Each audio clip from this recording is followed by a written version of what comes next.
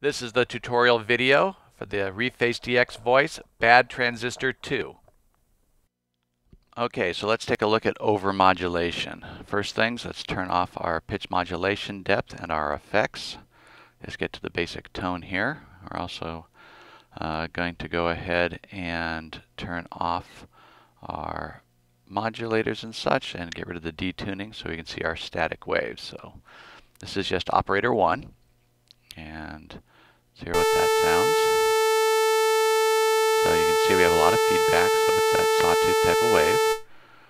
Now, you have to remember that feedback is a type of modulation. So for this demonstration, I'm going to turn it down. So there's our basic sawtooth type of wave here.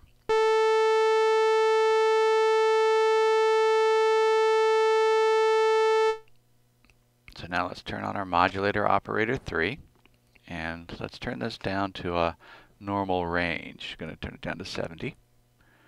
Look at the way the harmonics move. They're just decreasing in a very linear fashion. This is where FM sort of behaves more like a filter.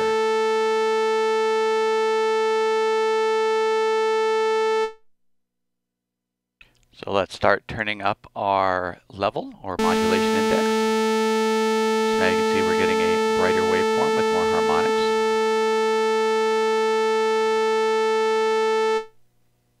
And a little bit more. So now a lot brighter. You're starting to notice a timbre shift. Starting to get a more pulse character going on. That's because of these harmonics down here moving around a lot.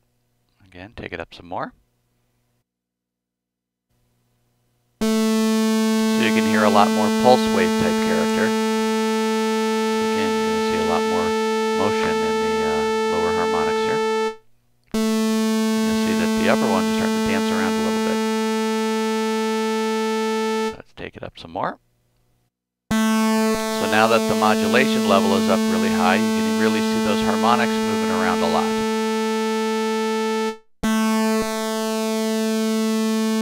Look at how those lower harmonics are really dancing around now. Okay, we're going to bring up the level even more. And now you can see we really got a lot of motion in the harmonics now because of the overmodulation. We've really lost all the linear character that we saw at the levels below 80. So finally, we're going to take it all the way up.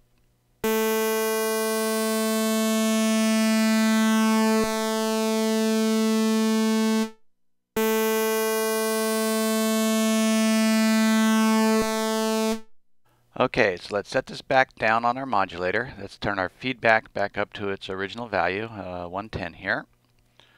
This is what we have in our sound. Now remember that feedback is a type of modulation. So that quirky FM math is going to really change the way our harmonics behave. So let's start bringing up our level again. And you're going to notice now we have so much more motion in the harmonics now that we have the feedback up high on op 1. And we start bringing up our modulator levels. Let's go ahead and bring it up some more. And now look at all that motion in the harmonics. See all the various groups going up and down in amplitude. And of course, the higher we bring the modulation level up, the more variation we're going to have.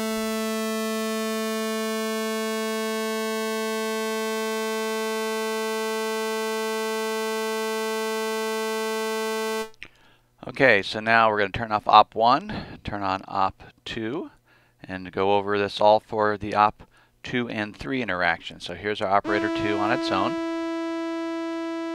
Again, our sawtooth waveform. These are the two of them together. We have them tuned in fourths. That's the 2.0 to 1.5 ratio. Okay, so we'll turn on our op 3. So now we hear the modulator effect of op 3 modulating op 2. Let's start bringing up the level. So you see our brightness, got more high harmonics. So let's keep bringing it up to higher modulation levels. And you can see how much more bright the wave's getting. And again, you're going to see how much more harmonic motion we're getting in our sound.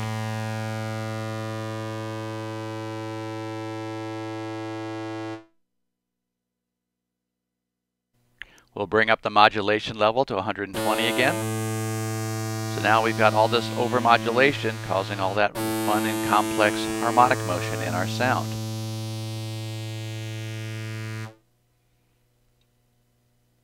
So let's start back low and bring in ops 1 and 2 together.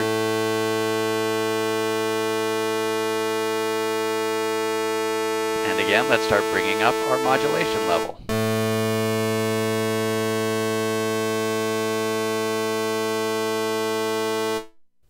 Again, let's bring it up some more.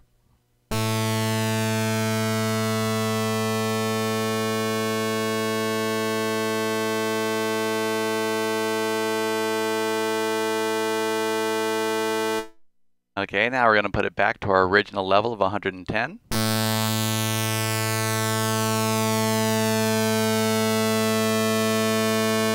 Look at all the motion in those harmonics as the envelopes change over time. Play a low velocity here.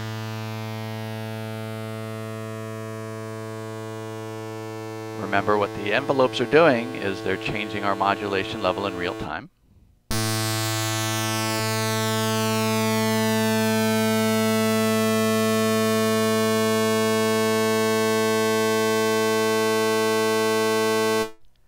Now let's turn on operator 4, which is our final modulator. You'll see I have it set at a ratio of 1.75, which is the interval of a seventh.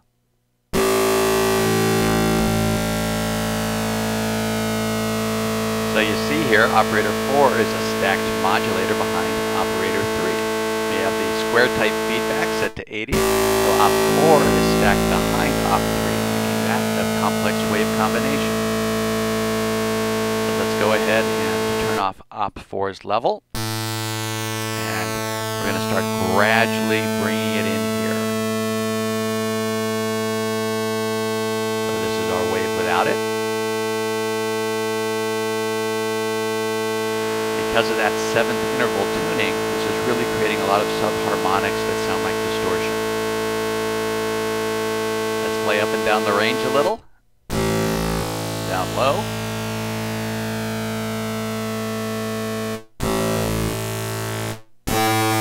Octaves. And this is up high. So let's go ahead and turn off op 4.